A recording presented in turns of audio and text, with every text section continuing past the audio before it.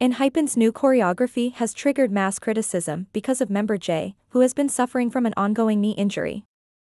On July 12, ENHYPEN released their latest album and the music video for their song EXO. Like most K-pop idols, ahead of the release, the group had a special media showcase to perform their track and chat about the album with members of the press. During the showcase, news outlets posted photos of the choreography, and netizens immediately noticed a moment when Jay was on the floor, seemingly putting pressure on his knees. Considering that his recent injury that has been ongoing for some months has been related to his knee, it sparked major concern among netizens. The choreography would have been worked on for months and edited, even close to the release date around the time of Jay's injury worsening.